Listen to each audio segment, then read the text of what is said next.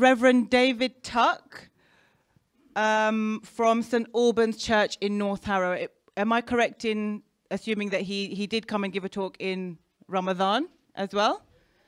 And he's back because he loves it here so much. And we love him too. The first thing I want to say is that when I come here, I know that I'm among friends. And I value that more than I can ever say. Thank you, Mahfil Ali. I want to draw your attention to a small church which was built just 350 years ago in the Midlands near Birmingham, in the middle of the Civil War here, when Christians were fighting each other in huge numbers. There were very few churches built at that time, and over the door it says this church was built in 1650 or whatever. We did the best of things in the worst of times. We did the best of things in the worst of times. Now, these aren't the worst of times for Muslims in Britain and elsewhere, but they are not good, and we need to recognize that. Gareth, you've shot my fox, but I'm going to say it again. Of course, there is a dreadful increase in Islamophobia at the moment throughout our land. There are some aspects of government policy which seem perversely to be almost designed to have the opposite effect from the ones which have been publicly stated. I deeply regret that. And I deeply regret, too, the terrible misrepresentation of Muslims and the Muslim faith in some of our red tops, our daily newspaper. It is simply dreadful.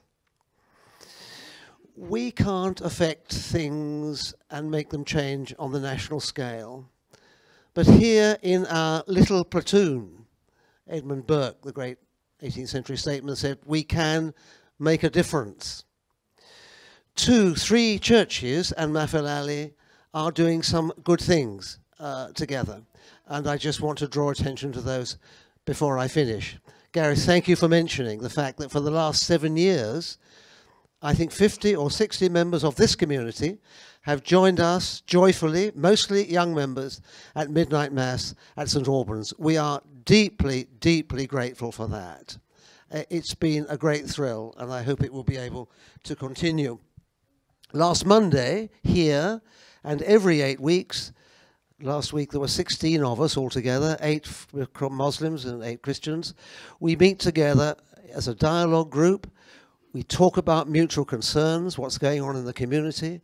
We study our scriptures together. The Muslims know their Arabic. Alas, the Christians do not know their Greek very well. How sad I am about that.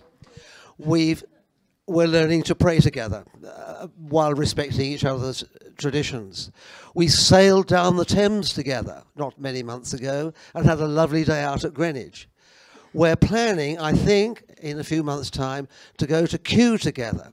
I've written to the director of Kew and telling him he must let us all in for free. But I haven't had a reply. And when I sent an email to say nobody's replied, one of your community wrote back and said, David, if you don't at first succeed, try again. Thank you. And then I just want to tell you that 2 members of our group, 1 Christian and 1 Muslim, are going together to Jerusalem in March for a course organized by the Muslim Christian Forum with the title New Perspectives.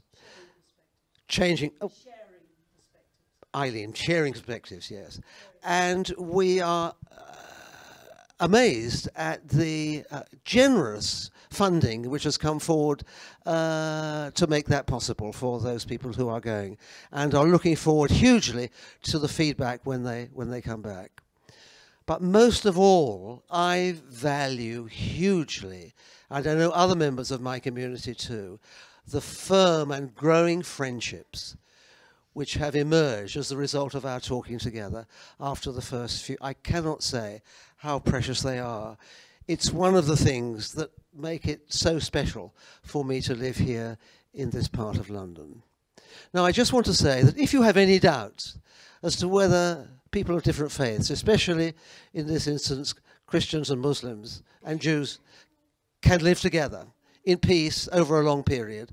Do go this week, because it closes, to a great exhibition which is on at the moment at the British Museum, Egypt After the Pharaohs.